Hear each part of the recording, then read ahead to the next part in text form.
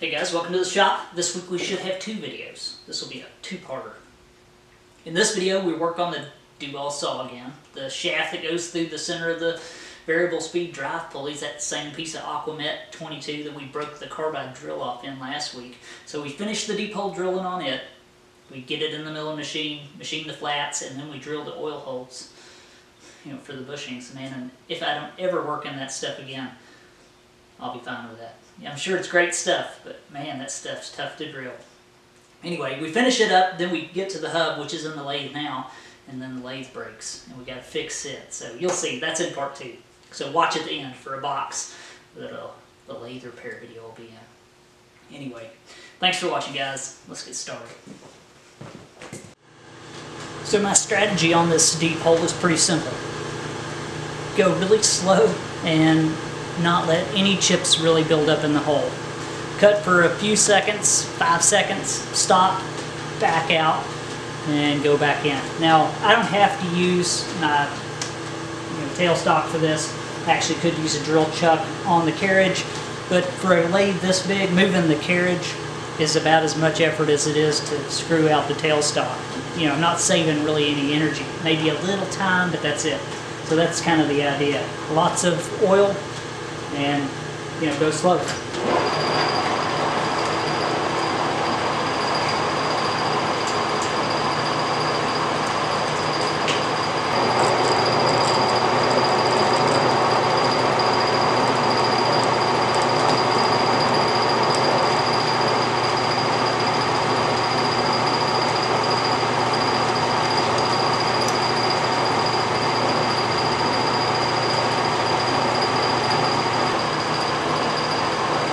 Once it starts cutting, I just put the pressure on it and keep it cutting. I don't want it rubbing.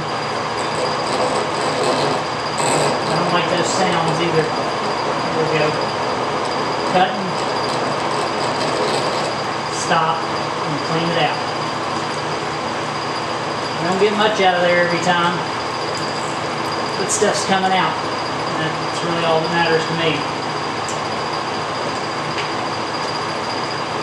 This stuff seems to dull this bit pretty quick. It could be because I'm sharpening it by hand and the geometry is not excellent on it.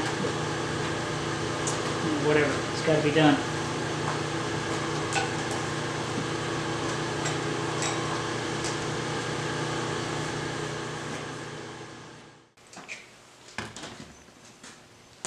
Just stoning this as best as I can, trying to keep a good edge on it. Makes a difference. You can tell it when you start drilling.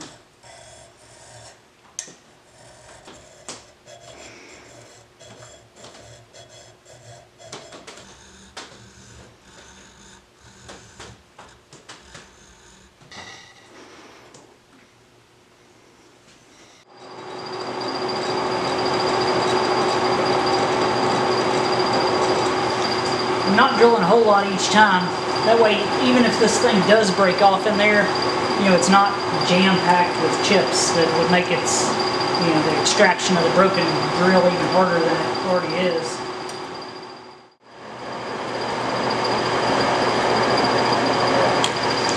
And even if it's cutting good, I stop because I don't want to get greedy and jam this thing up.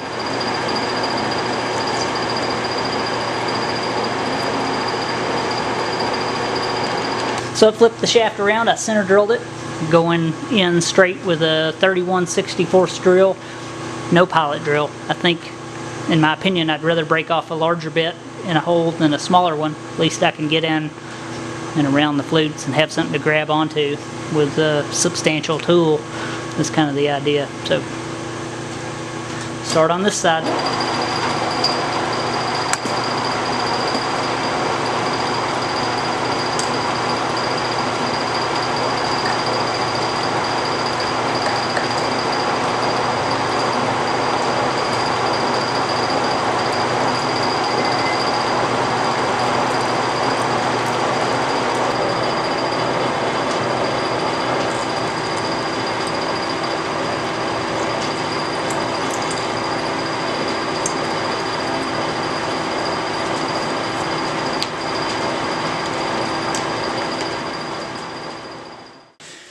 We ever heard the saying, quit while you're ahead? That's kind of where I'm at. You know, even though I want to drill all the way through this material for just personal reasons, really, you know, I've decided to stop. About 3 inches from my drills meeting up in the center, I've got it marked out here. You see, still got a little portion in the center, but every chip that I take from this point, at this point in this material, is making me cringe, and I'm afraid that, you know, I'm going to just break off a drill simply because I just want to drill through this. There is no issue with oiling this thing on both sides, so that's what I'm going to do. You know, I want to quit while I still got holes without broken drills in them. And if I could describe this material in, you know, in one word, it would be extreme. It would be tough, because extremely tough would be 2 words. Anyway, this stuff reminds me, the chips remind me of like a huge flake of heavy chrome off an old school truck bumper or something. It, you know, describing the way that the chips feel. This stuff is just ridiculous. Anyway, let's go over to the milling machine. Let's see if we can't get our oil holes drilled in this and our flats machined on it. Well, it's time to transfer the features over from the old shaft to the new one. We got 2 flats and 3 oil holes. Where I'm not drilled all the way through, my shaft is, you know, not hollow. I'm not going to have this central oil hole. We have 2 here that we're going to transfer over, but I'm going to change from the original design a little bit. The bushings in the hub, this is the old hub, but the new one's exactly the same, are 2.5 inches long, and they're on each side. If I stay with the original design, these oil holes are almost all the way towards the end, you know, right at the beginning of the bushing, leaving, you know, the back part, you know, with nothing other than oil creep to get oil to them. So what I'm going to do is move these holes in just a little from the original design, and then take a ball nose end mill and just put a small cavity along the top of the shaft so the oil can disperse a little more along the bushing. That's kind of the idea anyway. And then, other than tapping the ends of this shaft, I think it'll be pretty much done. So that's kind of the idea. I think, you know, without a central oil hole, this may help a little bit. It probably won't make any difference. It would work fine the way it is, but that's what I'm going to do. So a little shop power update. Got my phase converter running outside the 20 horsepower unit that was sent to me by American Rotary. I finally got everything wired up, you know, to that one unit, which is nice. So just flipping that switch turns everything that I have that has, you know, a 3-phase motor on, or it allows it to be turned on. Because for those outside of the U.S. that have 3-phase power, it's just not common here, not in a residential area, and you've got a couple choices. You could pay the power company thousands of dollars, usually, sometimes tens of thousands of dollars, to run 3-phase to your shop. Or you can change all your motors and your industrial equipment to single-phase. That gets pretty pricey pretty quick if you have more than one unit. Or you can buy a rotary phase converter and, you know, run 3-phase, which is what most people do here. And that's what I'm doing. Maybe you can hear that phase converter, maybe you can't, but just an update. It's been trouble-free, and it's nice to have everything on one switch. It just makes it so much easier. So Dennis Nolan is a big friend of the YouTube machinist community. Me and Elizabeth met him at the Barzy Summer Bash this year. He works at Niagara Tools and offered to send me a big box of cutters, which he did. This is just some of them. Some that I'd never even, you know, I've never seen an edge like that before. Never used it, so I can't wait to try that out. But anyway, he's got a YouTube channel called The Cutting Tool Designer, if that tells you anything.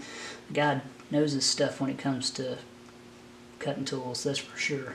So sent me a whole bunch of nice ones that we'll be using here in the shop, you know, off and on. I've used Niagara cutters forever, but, you know, we're going to be using these quite often, I assume, because I've got a bunch of them now.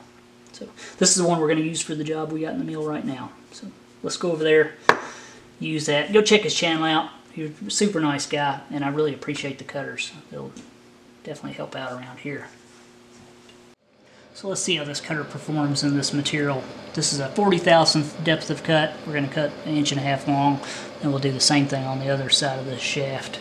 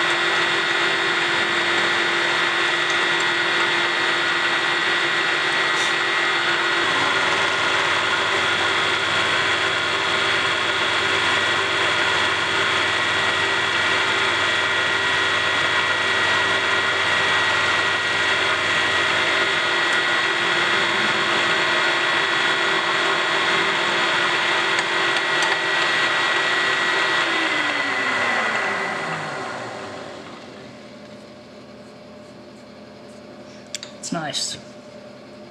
So that end mill gave us a really nice finish and a good lead out. It's not just a sharp 90-degree transition there. So now I'm just going to reposition these clamps and then we'll drill some holes in this stuff. Just do one clamp at a time. That way I keep my holes going down straight on the top here.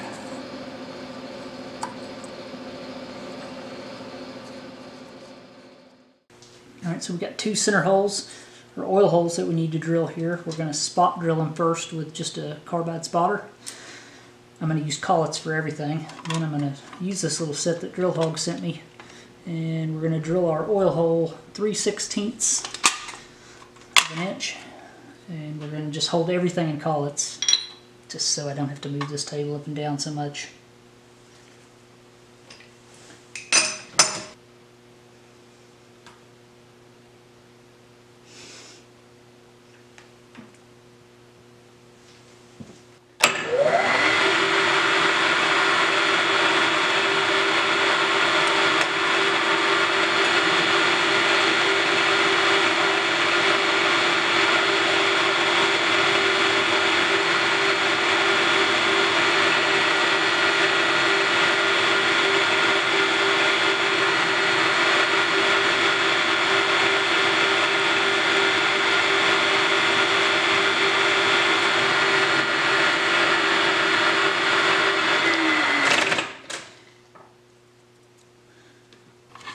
So we're going to use the little set here that Drill Hog sent us. These are Cobalt M42.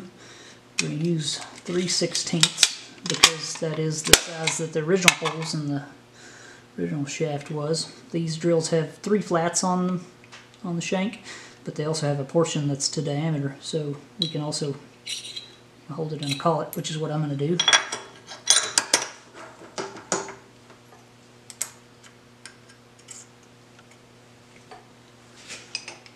And we'll see how they perform on this material.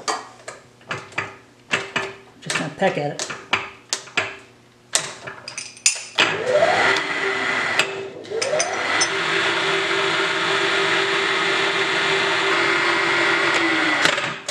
I think I'm going to slow that down just a little. It's probably not too fast, but better safe than sorry on this stuff. Let's see what that looks like. Yeah, it's probably more like it.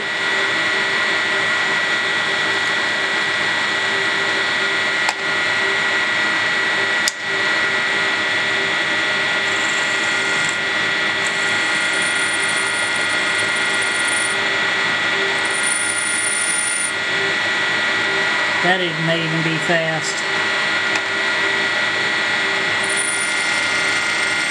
No, just lots of cutting pressure is what it needs.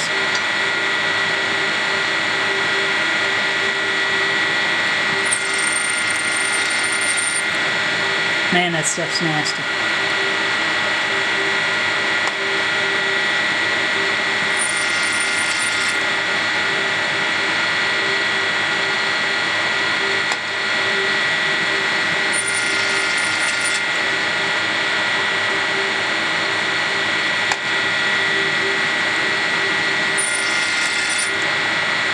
Drill for a second and stop.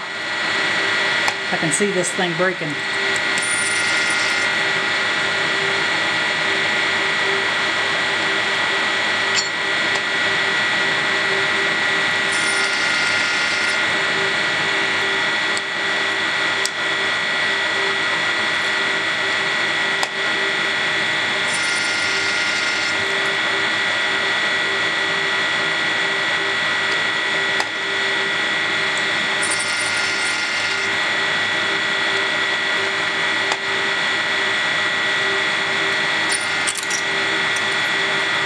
Whew, man. That is not easy stuff to drill.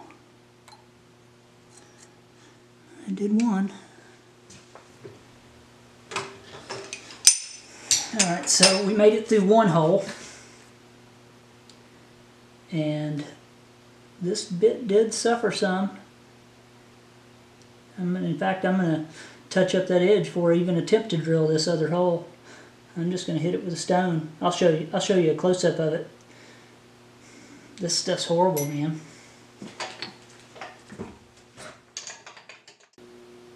There you go. That's what it looks like after one hole through about maybe a little over a 1/4 inch of material in that Aquamet 22.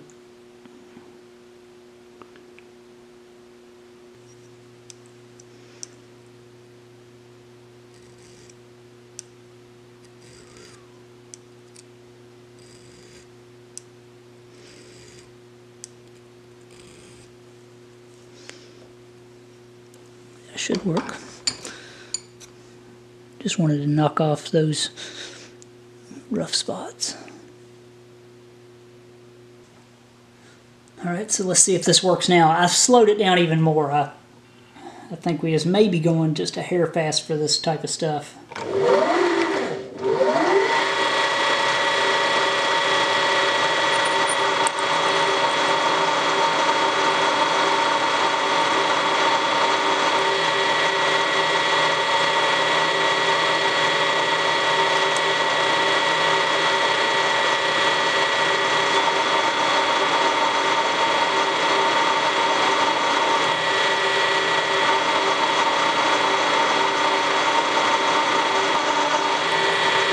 About to break through.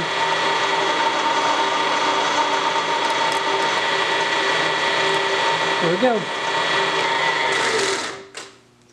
Man, it worked.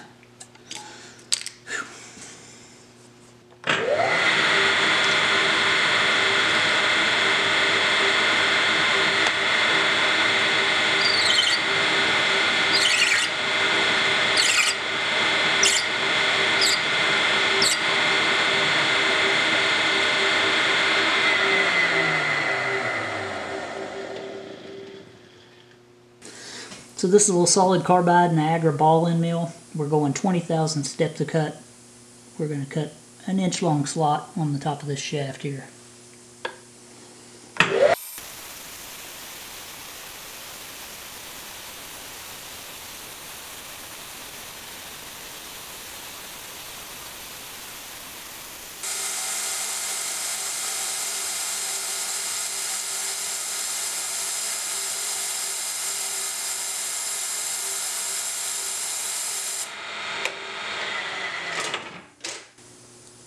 That went surprisingly well.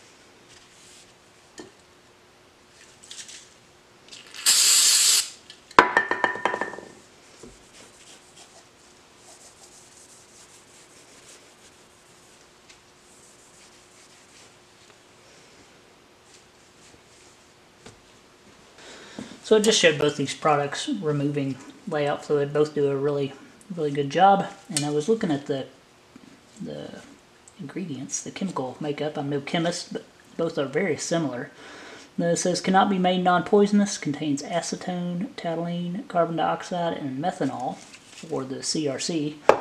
And for the SuperTech, it says cannot be made non-poisonous, may cause blindness if swallowed. Wow, that's not very good.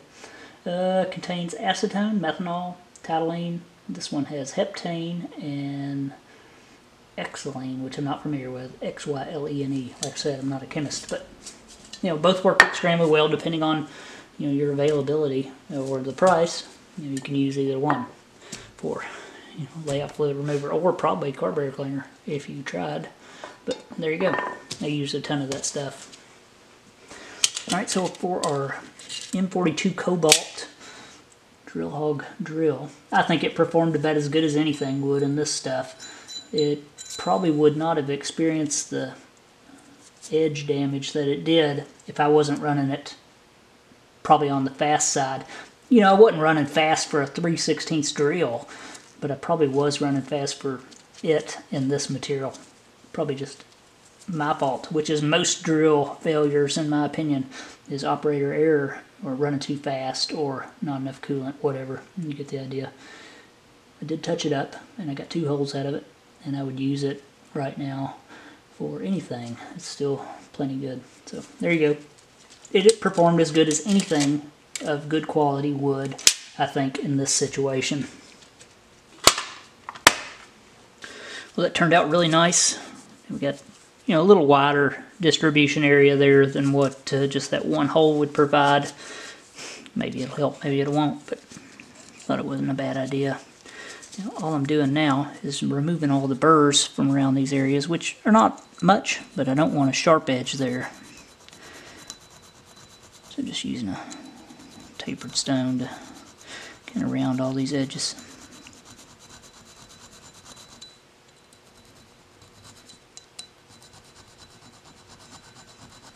So I've got my hub dialed in and I should be ready to bore these bushings out to 1.5 inches. I left them small when I made the bushings because I wanted to bore this as a unit just to assure that I got the most concentric OD and ID of the bushing as I could get. So I also got to put in snap ring grooves for our pulley halves. I do not have a Morse taper number 3 bullnose center. This really needs some support for a grooving tool. But I think I'm going to use my steady rest, and that should be good enough as long as I have clearance to get in there. So it should be fine. So let's get in here, bore these out, cut our snap ring groove, flip it. You know, Bob's your uncle.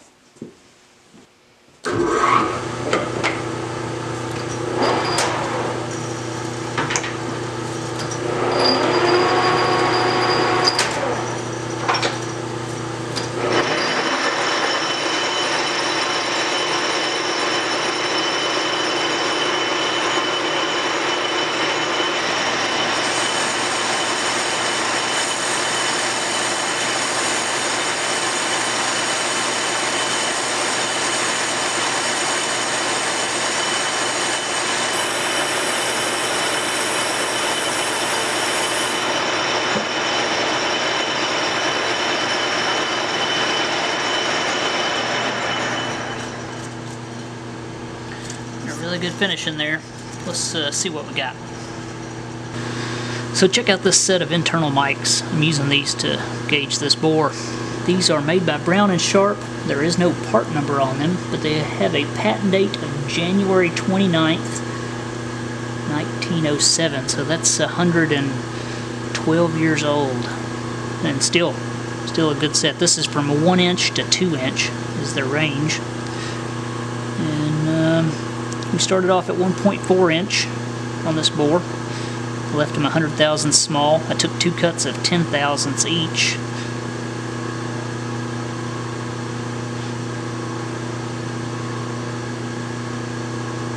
There we go. And we are, yeah, 21 thousandths, 1.4, and 21 thousandths. So check out that. It's a old but good set.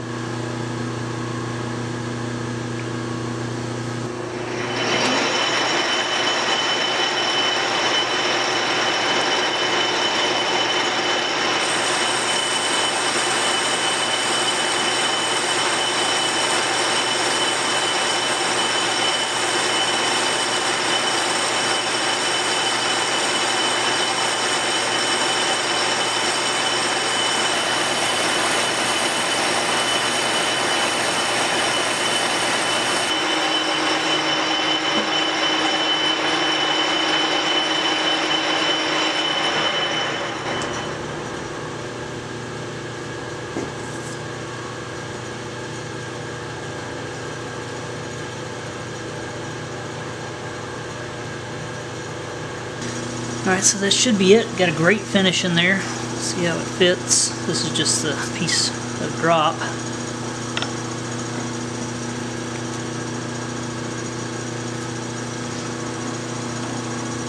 That's what I want. Well, maybe that is on the tight side. May do a spring pass and that'll be good enough. This thing has to have, I would rather this be on the loose side than on the tight side. Plus it's got to line up with the other bushing, so I'm going to take a couple thou out of that probably. Once it gets the oil film and stuff, you know, it'll be good. I just don't want it to be too tight because I'll run into trouble. Better loose than tight. So I'll do a spring pass and then we'll flip it and do the other side. Like so many old lathes, mine did not come with a steady rest, and I had to build one. I don't think I've ever showed this, but it's one of the first projects that I've done for this machine. And like so many other projects, it never got quite finished. It did get to a point to where I could use it, and that's where it's stayed. It never even got paint. It did get primer. But simple design, made a 3/4 inch plate. It's a little lighter duty than what this lathe would have come with factory, but for the work that I do, it's more than adequate. Brass rollers, nothing special, no bearings or anything. The pins that go through these rollers are drilled lengthwise about 3/4 of the way through and then cross drilled, so you can take your ball oiler or your oiler and put a little oil on the shaft that these brass rollers rotate on. I never, like I said, quite finished it and tied in. I kind of got to a project where I needed it, started using it, and found that it worked fine the way it was, and just stopped. But these really needed tied into the actual rollers themselves. But it works fine, and if you're not familiar with what one of these does, it's just for part stability. Like if you're running a long part like this one that's hanging out of the chuck quite a bit, I don't want to come in here without any support and try to cut a groove in here like I'm going to do for a snap ring. And all this does is going to keep this part stable. So let's cut our snap ring in here. Then this side will be done. I'll flip it, do the exact same operation on the other side. We'll press in our rubber lip seals, and then this part will be done.